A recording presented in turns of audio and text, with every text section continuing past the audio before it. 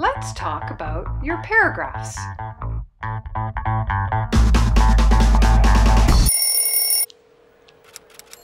Paragraph structure is important.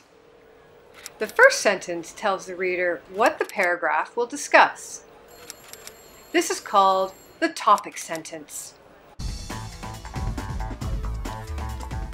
The first sentence is the topic sentence. It tells us the point of the paragraph or what the paragraph is about.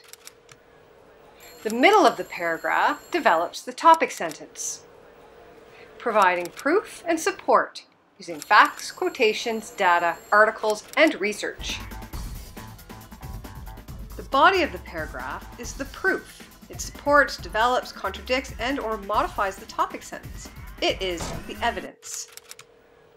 The final sentence of the paragraph states the significance of the paragraph.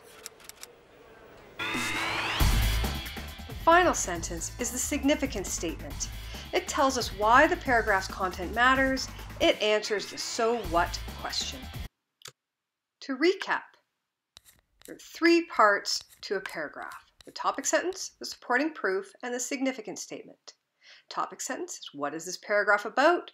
Proof, how does this evidence support the topic sentence? And the significance, why does this paragraph matter? To further improve your paragraphs, here's 3 useful tips. 1.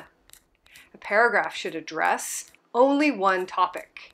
If there is more than one topic, split the paragraph into 2 paragraphs and then add topic sentences. Number 2. Key ideas should repeat throughout the paragraph and throughout your paper. But be careful about being too repetitive. 3. Transition words help link ideas or show relationships between paragraphs. They can appear in either the first or last sentence of the paragraph. Recap. Number 1. Remember, point, proof, and significance. Number 2, address only one topic per paragraph. And number 3, use keywords and transitions.